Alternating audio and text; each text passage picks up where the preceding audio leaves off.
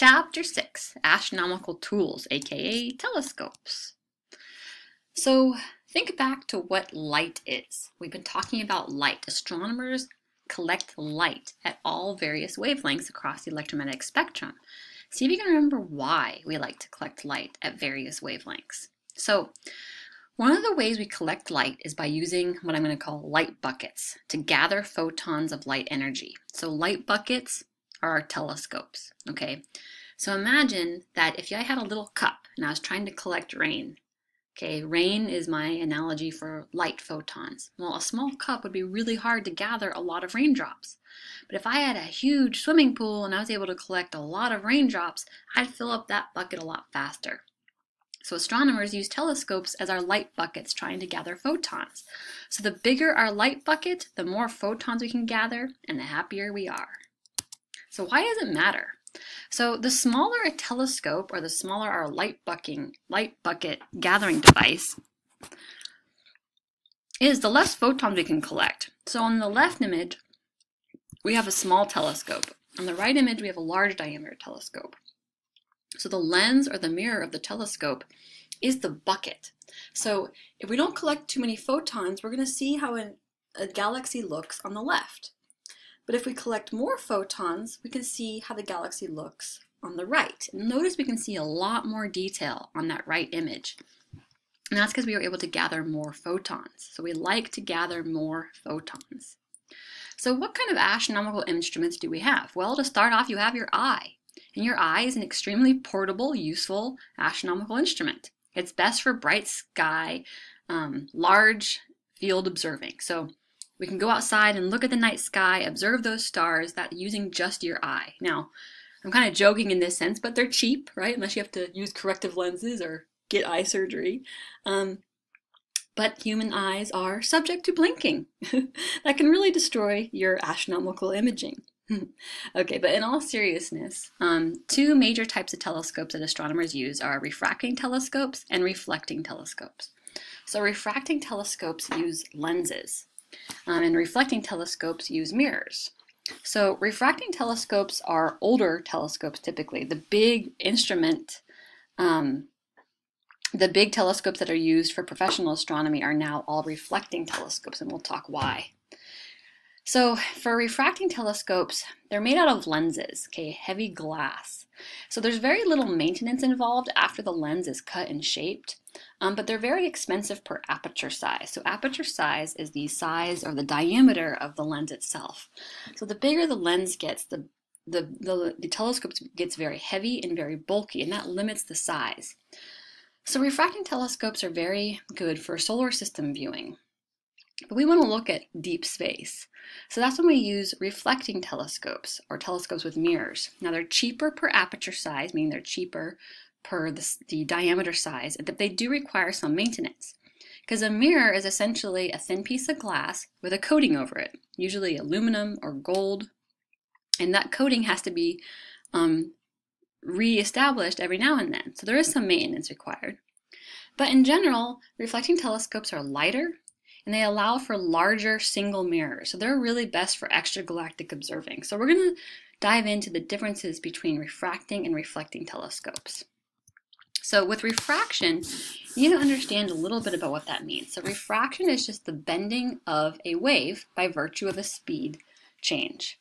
So the light I had mentioned to you travels at the speed of light in a vacuum. But light can change speed when it crosses a boundary between two substances, meaning if light enters in glass or air or water, it actually slows down a little bit.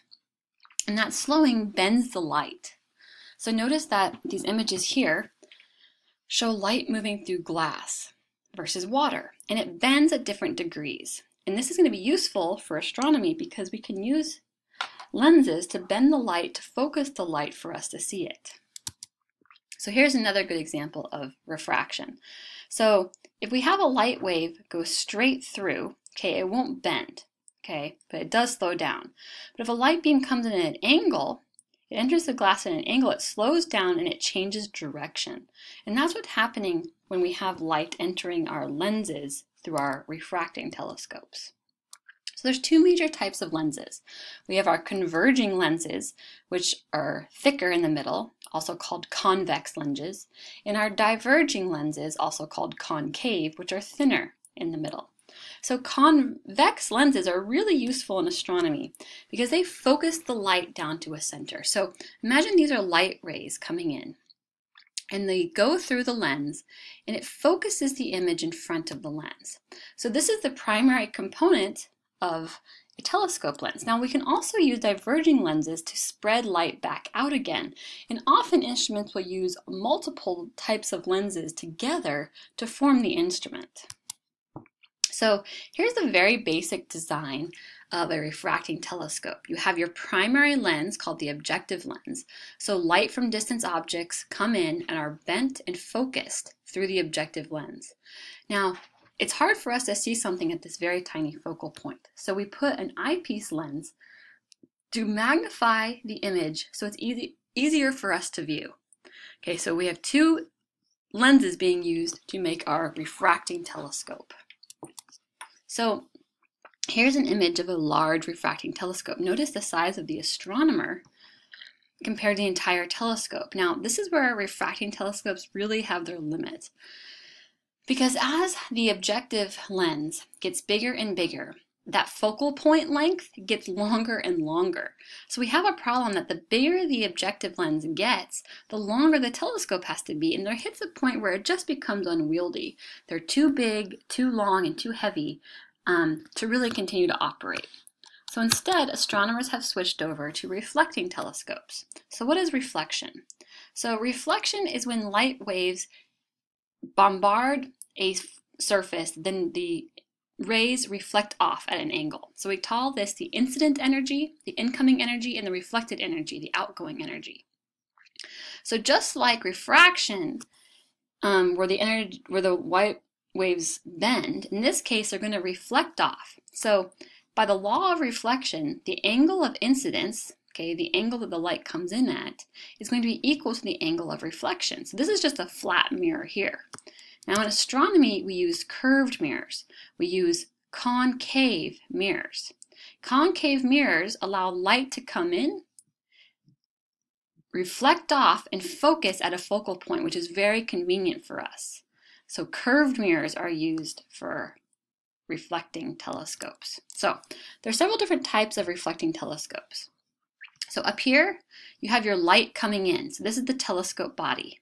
The light comes into the telescope, hits the primary mirror, which is curved, noticed, and it focuses the light. Okay, this would be prime focus. This would be a great spot to put an instrument or put your eye. Of course, it's a little hard to put your eye in the middle of your light bucket. Okay, so instead, one thing that astronomers do is by putting a secondary mirror here.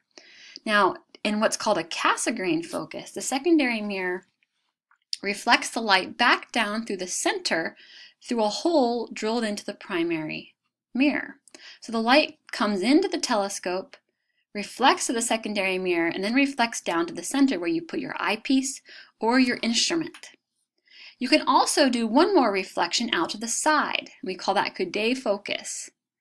Okay, so these are just different orientations. Now you might notice, like in a Cassegrain focus, you are losing some light, right? Because you put a hole in your primary mirror, but it's not a lot. And it's really convenient to put instruments down here because a lot of imaging instruments like cameras and spectrographs, they get very big and heavy. And so it's hard to put those objects right here at prime focus where you'd want to keep it small and not take away from all the light gathering power you have. So the two most common type of amateur telescopes you're going to see are Newtonian reflectors and Cassegrain reflectors. So the Cassegrain, once again, is where the light comes in, reflects off a secondary mirror, and comes out straight to the bottom. So you put your eyepiece at the base of the telescope. Now we also have Newtonian reflectors, which uses a secondary mirror set at an angle that when the light comes in, it catches it before it focuses and reflects it off to the side where that focal point exists, and then we put a lens in, just like in a refracting telescope, to magnify the view for our eyes to see.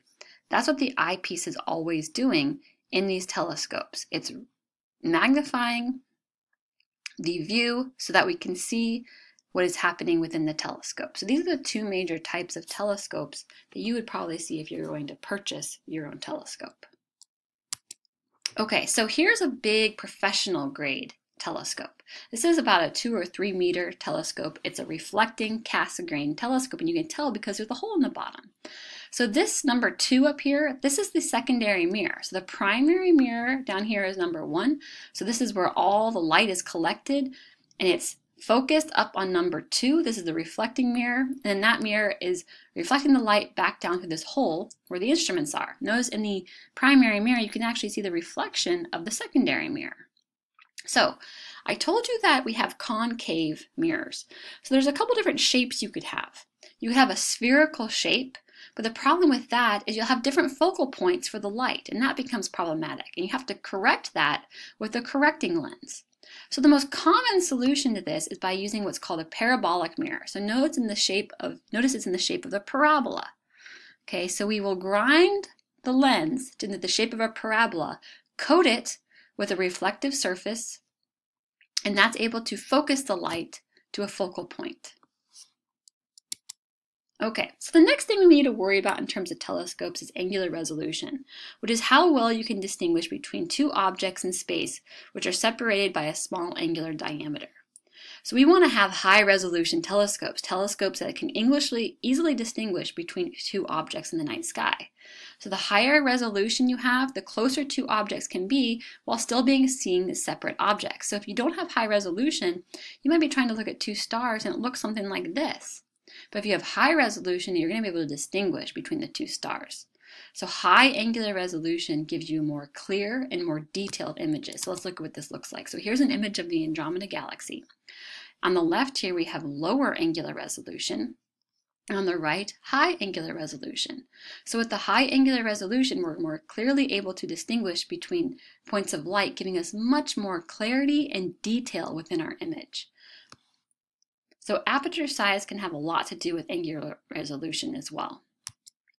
Okay, so besides putting a lens on our telescope to directly see what we're looking at, often astronomers want to take a picture. We take pictures now with a CCD camera called a charge coupled device. Now you all own a charge coupled device in your cell phone, okay, or your digital camera. It's the same technology. Okay, pixels on this camera are detecting the photons of light and collecting them and producing an image. And this has really helped us to be able to see deep sky objects, as we can collect a lot of photons on a CCD camera. Now another instrument astronomers use is a spectrometer, just like we talked about in our last lecture. A spectrograph uses things like diffraction gratings to parse out those fingerprint signatures of the elements and objects we're seeing in space. Now, we've talked about optical telescopes. What about other wavelengths, like radio wavelengths? We use things like radio telescopes. Now, notice it looks kind of similar with a concave dish. Okay, so radio wavelengths come in, reflect off, are focused at this point, and then into the dish itself to be analyzed. Now, the longer the wavelength is, you got to have the right dish size. So too long of a wavelength couldn't be detected by too small of a dish. So sometimes we put together a bunch of dishes into an array to create what we call an interferometer, where we put together a lot of small dishes to make one very big dish. So this is the Very Large Array in Socorro, New Mexico, where we can actually put these radio telescopes on railway tracks and separate them by 3 miles in all directions, giving you a 3-mile radius here for your big radio telescope. So when we think about telescopes, we also have to think about whether or not the atmosphere gets in the way, and you'll do this in your activity this week. So the atmosphere is opaque for X-rays and ultraviolets. We have to put those telescopes above our atmosphere.